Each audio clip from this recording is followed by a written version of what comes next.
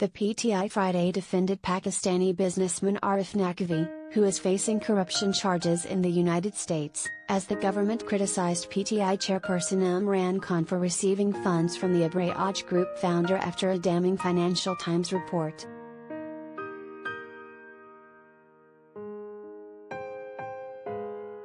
As the country awaits the verdict reserved by the Election Commission of Pakistan into the PTI's prohibited funding, and exposed by the Financial Times has blown the lid off Pakistani tycoon Arif Naqvi's involvement in the party's finances and how a significant portion of its funding in 2013 was of foreign origin.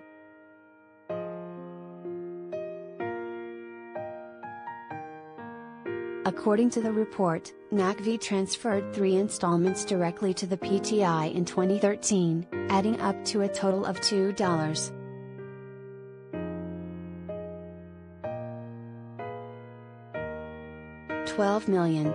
Related items: PTI foreign funding, how a cricket match in UK was used to help Imran Khan's party govt doubles down on demand-seeking verdict on PTI's foreign funding case. ECP, in connivance with Hamza, tried to defeat us in by polls. Imran Khan in response, PTI Senior Vice President Fawad Chowdhury asked local media not to portray our people as villains, as when a Pakistani Muslim's influence crosses a certain benchmark, it is not welcomed by the Israeli lobby.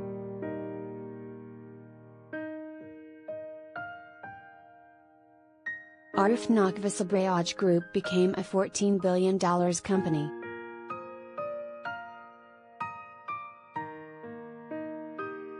And when any Muslim, and especially a Pakistani Muslim's influence crosses a certain limit, then it isn't welcomed by the Israeli lobby.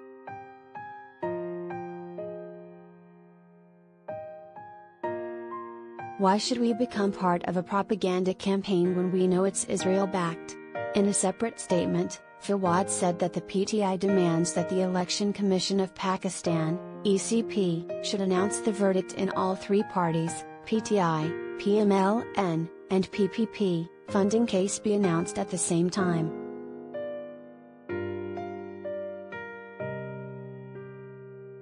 The PTI has submitted the details of more than 40,000 donors to the ECP.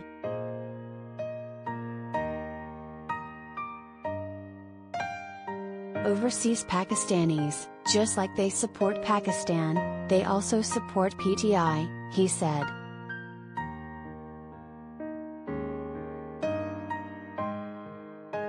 Abbasi slams Khan, demands details of transactions. Talking to the media outside the ECP office in Islamabad, senior PMLN leader Shahid Khaqan Abbasi said that the government has requested the Election Commission to reveal the details of funds that Khan's party received so people can see it for themselves.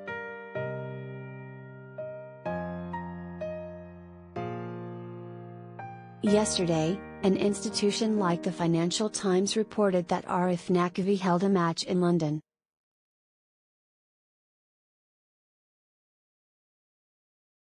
Arif Naqvi told the participants that their participation money would go to a charity.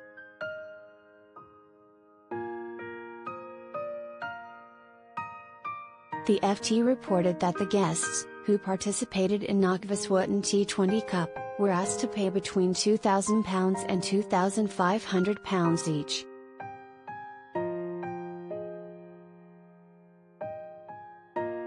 The former Prime Minister alleged that Naqvi donated 55 million rupees into the bank accounts of PTI.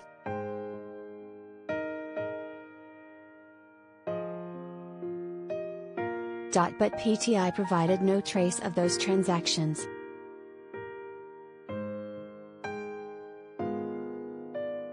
He further alleged that Khan's party received funds from companies in the United States that are established in California and Texas.